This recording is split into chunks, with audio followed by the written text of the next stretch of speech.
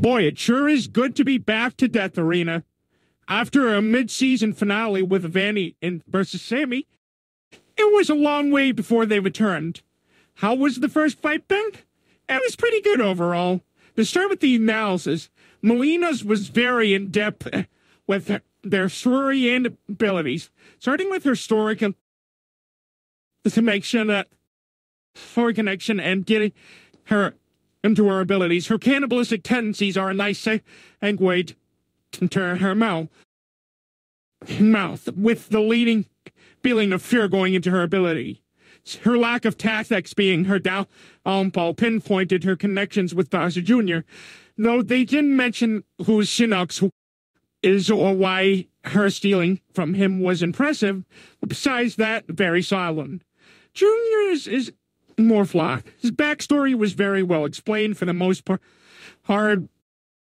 but they mentioned this thing called Sonic Blast, which didn't happen in the battle or of the conclusion. Same thing actually happened again with another thing called the Wonder Junior from the new Mario Wonder game.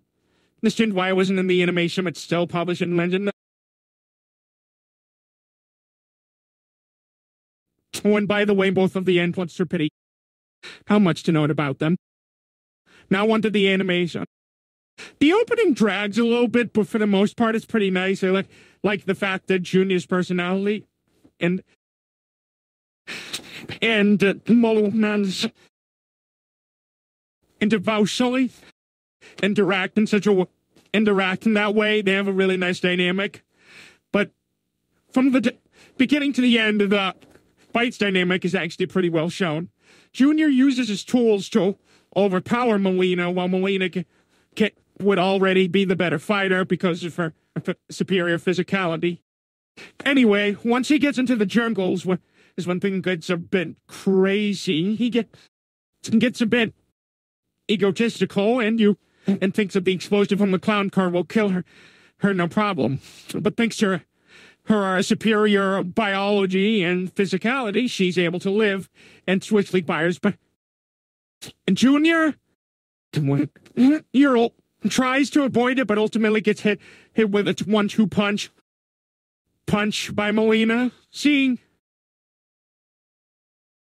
Luckily for Junior, he can quick scheme again and turn himself into Shadow Mario for a greater chance against Mileena.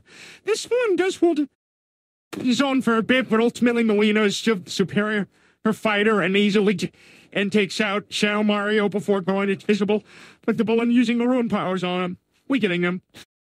Seeing her moment, Mileena goes in for the kill, first dashing it into Mario and to Shadow Mario, turning him back to Bowser Jr., and then grabbing Bowser Jr. by the head.